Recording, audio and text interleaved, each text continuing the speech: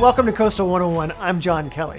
Whether you're considering an upgrade to your current heating system or installing something completely new, you have a lot of options. With us today is Amber Bennett, the manager of Coastal's Hearth department. Welcome, Amber. Thank you, John. Okay, so what should I be thinking about before I go out and get a fireplace, an insert, or a freestanding stove? So we need to think about what type of fuel we're going to be using. So whether that be propane, gas, pellet, or wood.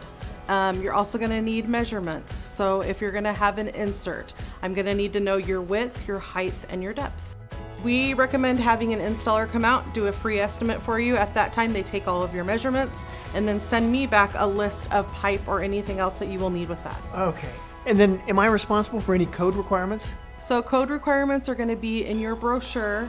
Your installer should also know what those requirements are. They're going to be able to install everything and make sure that it's prepped and ready to go to pass inspection.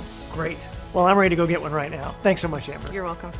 Your Northwest owned and operated Coastal has some of the best prices, service, and selection of fireplaces, stoves, and inserts anywhere in the Northwest. We even have premium pellets in stock. So come on by and we'll make sure we add heat and ambiance to your home. Thanks for watching.